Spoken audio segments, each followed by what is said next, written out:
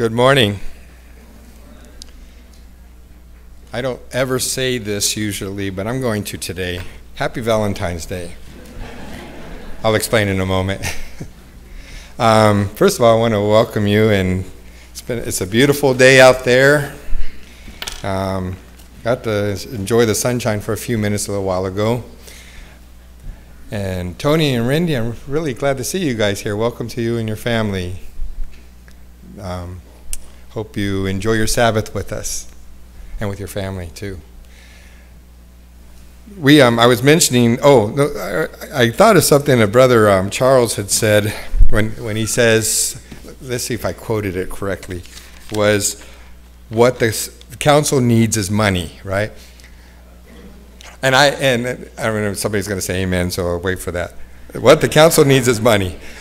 Now say amen to this, because I thought automatically, all you need is love. The Beatles.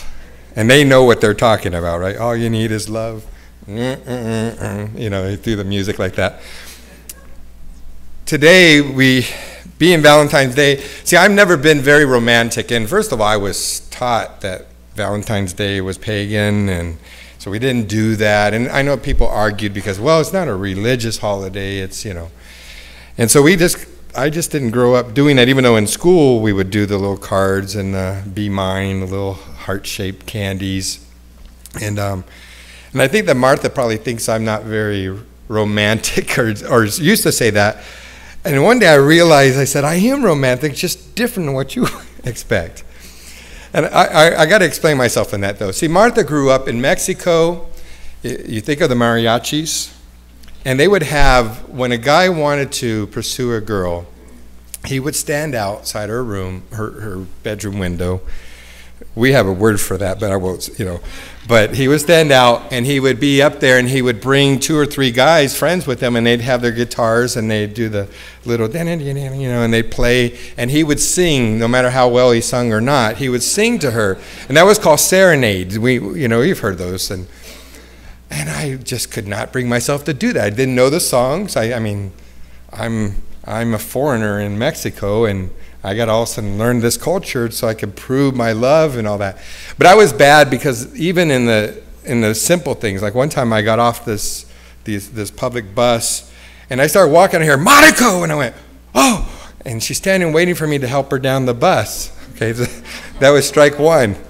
And then I was going in. I remember another time she would remind me that when the guy and the girl are walking down the street, and you're walking, usually, unless sometimes on Mexico Street you got to walk single file, but you'd walk together, the guys just walk on the roadside. Is that true, ladies? Yes. Okay. Because the other thing I wasn't good at, strike 2, now strike 3, was I would forget to get the doors. And the worst thing that ever happened was, usually if I was being polite and there would be a woman, a sister in the church or something, let me get that door for you, Martha, I'm glad you're doing that, but so I got 3 strikes against me, but I think I won it back one day. At least my in-laws thought it was pretty cool.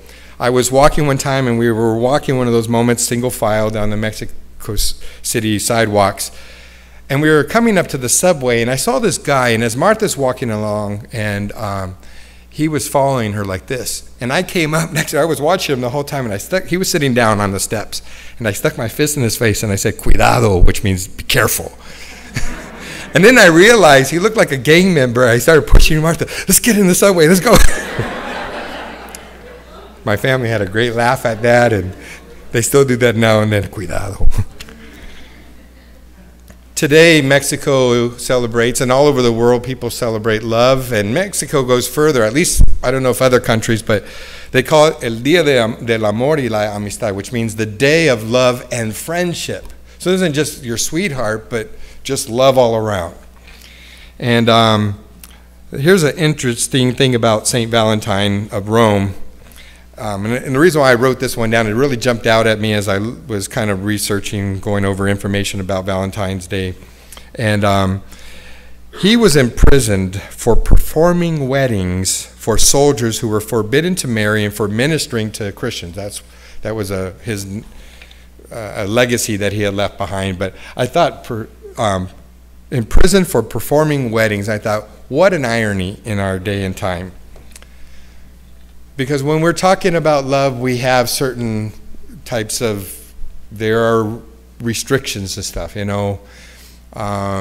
Our church has just, our boards are working on, as a matter of fact, in a business meeting, we're getting ready to pass of what we determine, what God allows. When we're talking about romantic love, eros, is what we're going to do with that, and how we're going to handle if the world's culture comes at our doorstep. How are we going to handle that? So the first thing is to pass our bylaws. We'll have an addendum which will address what we believe as believers and Christians.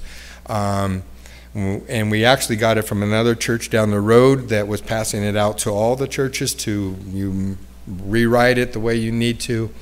And we didn't do much changes, did we? It was enough. It was very well worded. And it's sad that we're at that point. But today is a reminder of not that kind of love, not an illicit love, but a love that can be romantic, husband and wives, even girlfriends and boyfriends, but there's more limits there. But also a love that's more general. The message, the title is called A Little Too Cheerful. And it's kind of might seem off topic, but I think you might pick it up in a little bit. But I want you to open your Bibles with me to Proverbs chapter 27.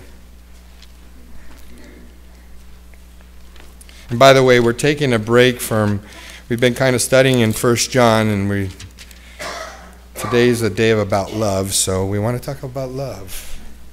All you need is love.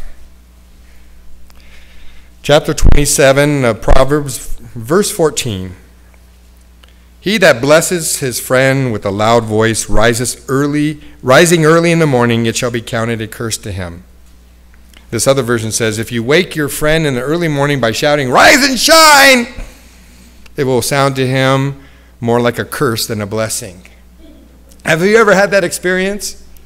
So how many of you are morning people? We don't like you sometimes. How many of you are not morning people? You're like me, late night people. Is it true you don't like the morning people sometimes? I remember one time my stepfather, when I was a boy, one time woke me up, and it sticks in my mind, and it just irritated me. I think we were going to go fishing or something, but I was laying on the floor. I don't know why. I was in the living room or something. And he came up, and he kind of, with his foot, wake up, boy, you know. And this didn't set well with me. And I think I was just tired and grouchy and cranky, you know. But I think a lot of it had to do when I was younger, like 5 years old. My father was in the Air Force, and he was a fireman, and so he worked one day on and one day off. And the days off that he was, I would get scared at night, and I would walk in, I'd go creep into my mom's room, and she'd hear my bones crack, and she'd go, Monico, are you in my room? And I said, yeah, I'm scared. And whenever he would come home and I would be in the bedroom, he would go to your room, boy. So I think maybe there was some bad blood there for me. But none of us that are night people like to be woken up with somebody shouting. And that makes sense to me when I read this verse. If you wake your friend in the early morning by shouting, rise and shine, it will sound to him more like a curse than a blessing.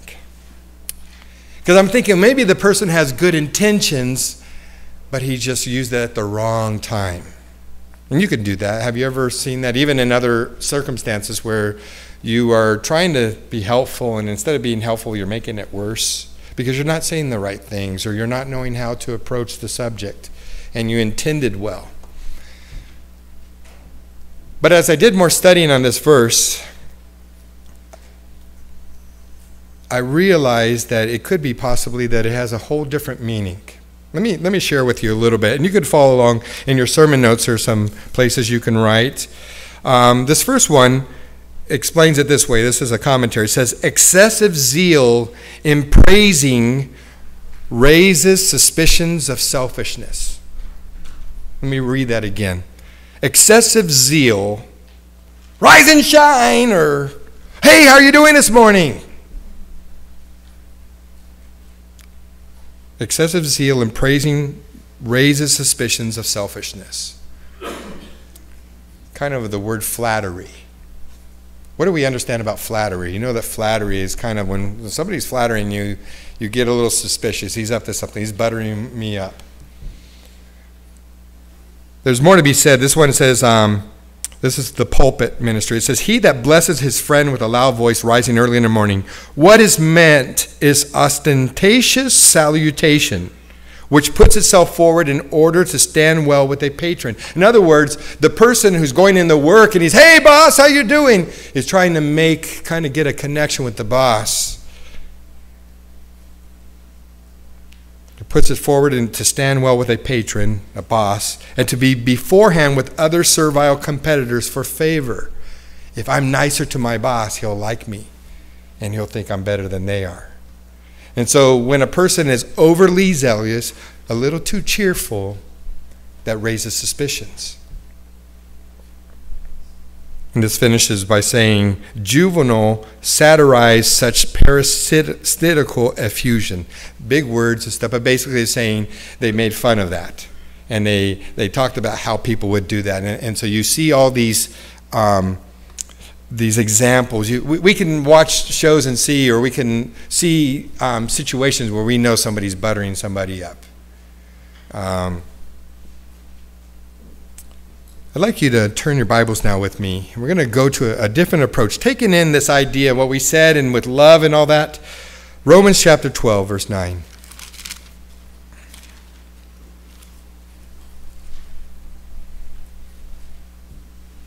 Romans chapter 12, verse 9. Let love be without dissimulation. What does that mean? What's dissimulation? Martha uses that word with me a lot.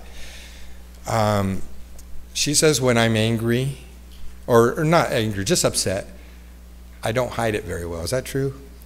You see it on my face? She says, you don't dissimulate very well. You don't know how to disimular. That's how they say in Spanish. Which is a good thing. Dissimulation means hypocrisy. What you see in my face is what I'm feeling inside a lot of times. Or it just gives me away. Maybe I'm trying not to, but it says love here in verse 9. Let love be without dissimulation. Hypocrisy. You know what hypocrisy means? The Greek word is actually referring to acting. It's pretending. It's when they would put on that mask. You ever seen the mask for theater, drama? They have a frowny face and they have a smiley face. So this way you put the mask on, nobody knows what you really look like underneath. With the mask, you're able to make a character because they see that smiley face and they see this is a happy person. At least he's acting this way. And so hypocrisy was used in Greek to refer to an actor. But Paul is using it to talk about how we mask our feelings, whether with our facial expression or putting a literal mask on there, or our actions. And Paul is telling us here, let love be without dissimulation.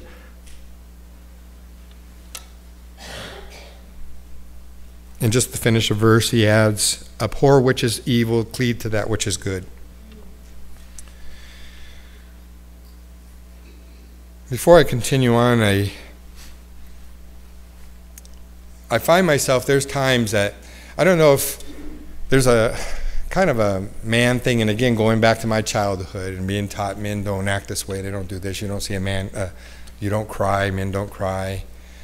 Martha gets after me a little bit because if I'm watching something and it hits my heart, or I'm talking about a circumstance or something that happened at church and I'm moved by what's going on, I start to turn away and cry, and she goes, stop doing that. Stop hiding that you want to cry. There's nothing wrong with you crying. You men suffer the same thing. And then at the same time we have a hard time saying, I love you. And more here with some men, we're saying that to each other here in this church. I love you, brother so-and-so. And it may be a little bit difficult. We feel kind of, I don't know, at first it seems weirded out. But ask Craig, I might feel weirded out, but Craig, and not that Craig and I say, I love you too. I didn't bring him up to, But Craig remembers in Mexico, it's a whole different situation. My brother-in-law publicly will hug me and kiss me on the neck or on the cheek, and I kiss him back.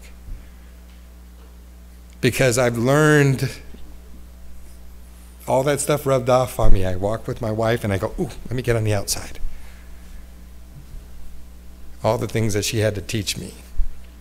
And I look back at Mexico and I said, I learned a lot from them. And even for the short times that we're there on the mission trips, Luke knows this, right?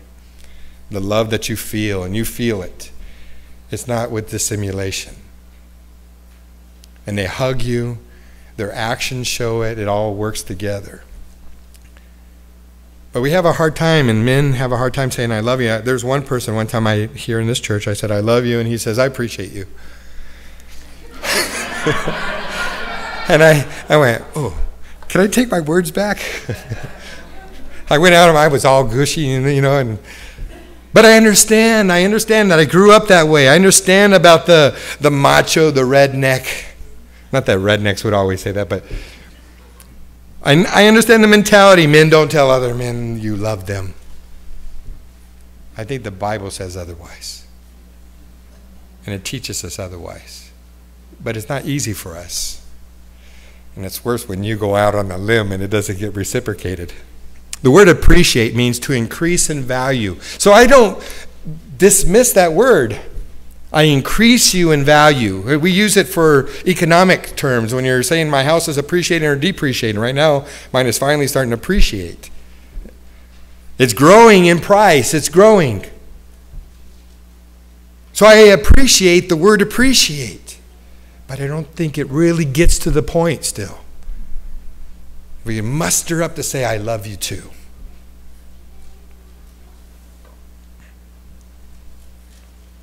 Turn with me to John chapter 21. When I thought about that saying, I love you, well, I appreciate you. Oh, wrong word then. I thought of this interaction, this exchange. But as I studied it, I learned there's even some more there's deeper meaning to this. John chapter 21, and we're going to start in verse 15. We're going to read 3 verses, 15, 16, and 17. But before we go there, you have to remember what's going on in the context with John and Jesus. Peter, Simon Peter.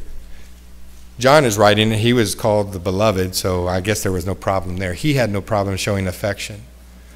Peter showed his affection by being loyal, being strong, Remember what he told the Lord before the crucifixion? Lord, if all these guys deny you, I will never leave you. Oh, yes, you will. Yeah, no, I will never do that. Peter, I tell you, before this night's over, before the cock crows, you will deny me 3 times. And he did. And he ran away and wept. And the Lord is, I believe here, is reestablishing that connection. He does it 3 times, and I think it's to offset the 3 times that he denied him. But it's interesting to see the word play in it. In it we read, so when they had dined, Jesus said to Simon Peter, Simon, son of Jonas, lovest thou me more than these? He saith unto him, Yea, Lord, thou knowest that I love thee. He saith unto him, Feed my sheep, my lambs. He said to him again the second time, Simon, son of Jonas, lovest thou me? He saith unto him, Yea, Lord, thou knowest that I love thee. He saith unto him, Feed my sheep. In verse 17, he saith unto him the third time, this is Jesus saying, Simon, son of Jonas, lovest thou me? And Peter was grieved because he said unto him the third time, Lovest thou me? And he said unto him, Lord, thou knowest all things. Thou knowest that I love thee. Jesus said unto him, Feed my sheep. In your sermon notes, I believe I don't have them in there, but there's a word play that's going on here. See, in the first verse, in verse 15, Jesus says, he uses the verb form of agape. Agapas me. And Simon uses the word philose. I have a strong affection for you. And Jesus says in verse 16, he says the same thing. Do you love me, agapas me? And Simon replies again, philose. You know that. And finally in 17, Jesus uses the same term, philos. Or at least John is using it. And I think there's a purpose in why John is using it. I don't know what Jesus was using. He was probably speaking Hebrew with Simon Peter. And I don't know if there was a difference there. But John is making a point here. And I used to think that the way Jesus was asking the first two times that Peter was responding in a lesser level. In your notes, you'll see that it says, agapao, this is the verb, is of the mind love. That's a determined love. That's a love that says, I have willed that I will love you. That's what God does with us. We may not be lovable, but God loves us. We may not be worthy, but God loves us. And that's the term, especially the noun agape, because the word agapao was used often in other circumstances, even outside the Bible. But agape is in the Bible. And it's the word that's mainly used. There's only one other time outside the Bible is used. And when agape is used, it's talking about the love that God has. But it's a love that takes the will, a decision. And the way that Peter is responding is of the heart love. And you might say, well, isn't the heart love better than mind love? I think both of them are important. See, the heart love is saying, you can't tell in my heart. You can't see how it comes out. John might do it by leaning on your breast, during the supper. That's why he's called the beloved, because he's affectionate. He didn't have a problem clinging to Jesus. Peter showed it by his loyalty and by the love and his fervor. It was heartfelt. Let's look at a couple more verses. Paul writes about this again.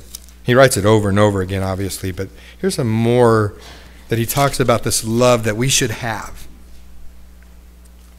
1 Timothy 1, verse 5. Now the end of the commandment is charity, is love, out of a pure heart and of a good conscience and of a faith unfeigned. And unfeigned just means it's sincere, it's not faked. All of them come together, but the intention of the commandment is to have real love. That's what we know about the Ten Commandments. It isn't just a list of stuff to check off. It's to teach us. It's to really show us what love is about. And especially when we think of Jesus' commandment, love one another as I have loved you. That sets the standard pretty high. It doesn't say love your neighbor as yourself anymore. Because maybe I don't love myself all that much. But Jesus said, love like I loved you.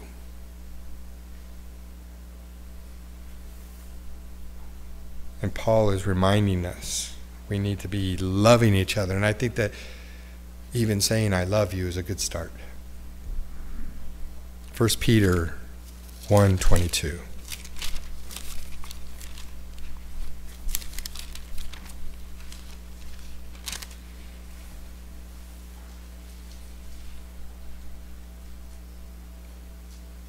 Seeing ye have purified yourselves in obeying the truth toward the Spirit unto unfeigned love of the brethren, see that ye love one another with a pure heart fervently.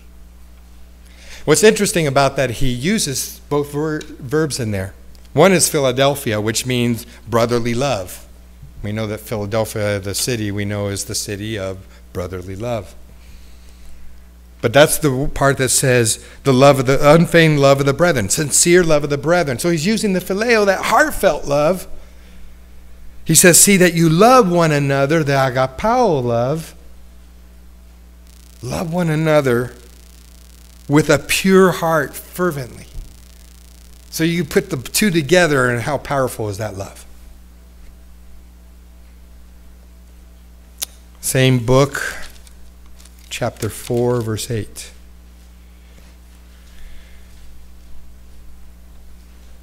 And above all things have fervent charity, love among yourselves, for charity shall cover the multitude of sins. That's that agape love, because that's what God does with us. He covers up a lot. Now, he doesn't just blow them off. He paid for them. He gave his son to die on the cross for them. So it's not just a simple brush off, just wipe it out. Just ignore it. But love covers a multitude of sins. So I want to ask you,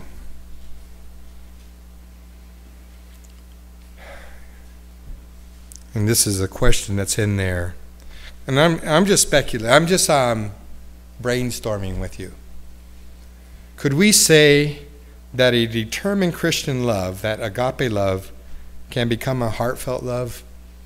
Where I purposely start, and this is where I'm going with this, where I go and I say, I see my brother and we may have a strong, I really appreciate you and all this stuff, and I go out a little further and say, Gordon, I love you. I love you, Monico. Thank you.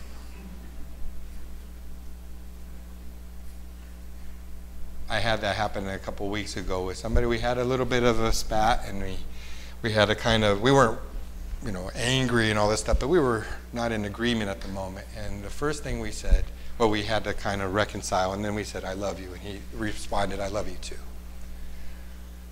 And we say, well, what if I don't feel it? Isn't that a good place to start, though, to say I love you? That's what I'm asking with this question. Could we be with that determined love that I'm going to love you and I'm going to start with my words, that the actions will start to follow behind it?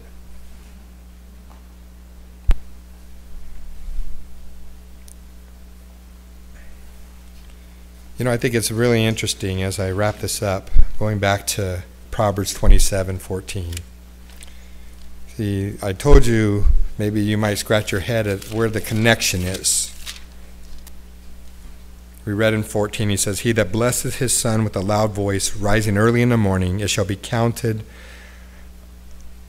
Did I say son? He that blesseth his friend with a loud voice, rising early in the morning, it shall be counted a curse to him. And you're thinking, what's that got to do with the message of love, and it's Valentine's Day and all this stuff?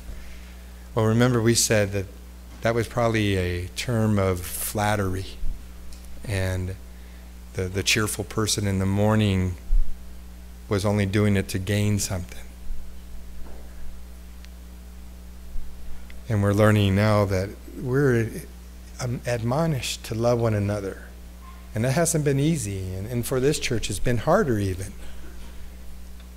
It's been harder for us because we've learned to adapt to each other. We've learned to adopt each other's way of thinking. And that makes things more difficult. But if my wife and I can come from two different cultures and learn to love one another, I think I can do that with brethren of mostly the same beliefs.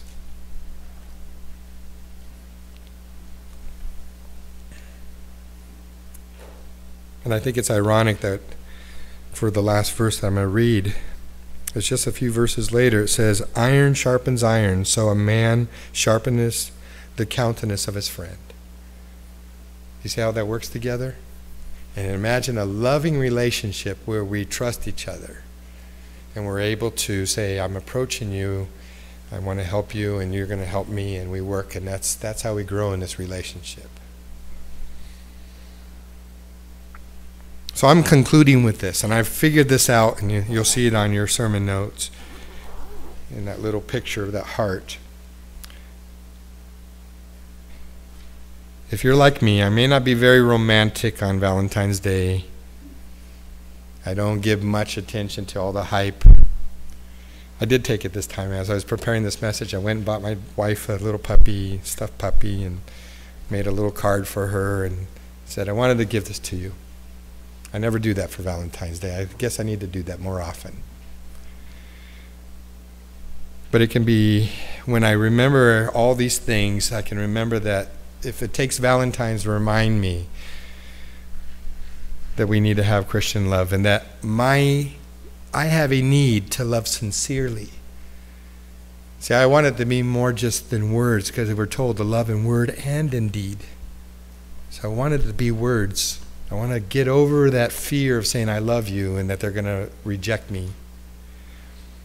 I want to love sincerely, and I don't want it to be a shallow, cheerful gesture. I want it to be real. I want it to be without dissimulation, without hypocrisy. Will you stand with me as we pray? Right now is a moment to commit to that. And there's two ways you can commit to that. As we pray, you in your own heart, you can pray out loud if you'd like. It doesn't bother me if you pray. As a matter of fact, I love it when people pray out loud. I like those atmosphere, because then I feel like God's people speaking. But you can say, Lord, help me to love the way you loved. Teach me to love. Help me to love the way Peter loved. Maybe we need some of that phileo love, heartfelt love. And after you're finished praying, find somebody, a couple people, and say, I love you. Don't tell them I appreciate you. Try to say, I love you. Even if it's just a little bit. Bow your heads with me. Father, we come before you. And Lord, we need your help, because we know that we show that we're your children when we love one another. Of all the commandments, that's the one that stands first and foremost. By this shall all men know that you are my disciples, if you have love for one another. But that's not easy, Lord. We're in human circumstances, and we have issues, and some people we don't know very well. And so obviously it starts, there's a trust level, we need to grow, we need to understand each other better. Lord, teach us the love. And then help us, Father, make it come to a point where it's a heartfelt love. A love where we yearn to see each other. A love where we enjoy being with each other. Father, I thank you for the friends throughout the years here, Lord, that have been my friends for a long time. And for their being comrades. And Lord, we desire that in our church. We make connections with a lot of people, and then there's other people we just don't do very well. But we want to be your children, and we want to act the way you have commanded us to act. And so we ask you to help us. Teach us to love one another. And we thank you for this day, for reminding us of that. And we bless you, Father, for the fellowship that we're going to have in a few minutes, Lord, as we talk and visit, have snacks together, Lord. And then we go home, maybe have guests or whatever, Lord, that we spend time today, your Sabbath, time that we can set aside from our regular work so that we can do exactly these things. And I think that's your intention, that we grow in love with one another. We thank you. In Jesus' name we pray. Amen. Please remain standing for the closing song.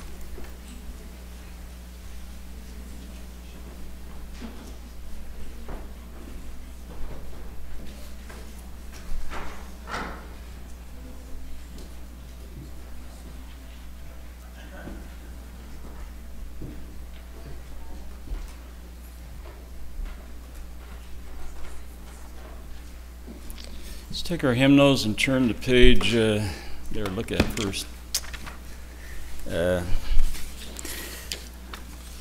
323. Jesus loves even me. Page 323.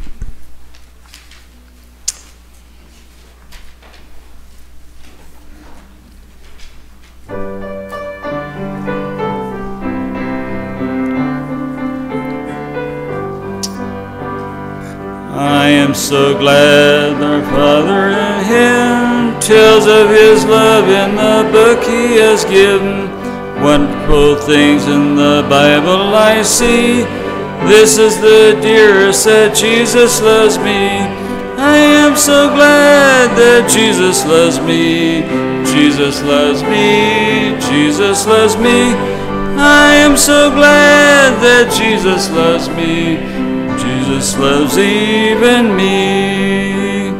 Though I forget him and wander away, still he doth love me wherever I stray. Back to his dear loving arms would I flee, when I remember that Jesus loves me. I am so glad that Jesus loves me. Jesus loves me. Jesus loves me. I am so glad that Jesus loves me. Jesus loves even me. Oh, if there's only one song I can sing, when in his beauty I see the great King, this shall my song in eternity be. Oh, what a wonder that Jesus loves me. I am so glad that Jesus loves me. Jesus loves me. Jesus loves me. I am so glad that Jesus loves me. Jesus loves even me. He's our great example, and we can take that love he gives us and return it to each one of our friends and loved ones and to those out in the world. Dear Lord, we thank you for this message this morning, and that you bless each one of us with love. You command us to love each other and to love all mankind.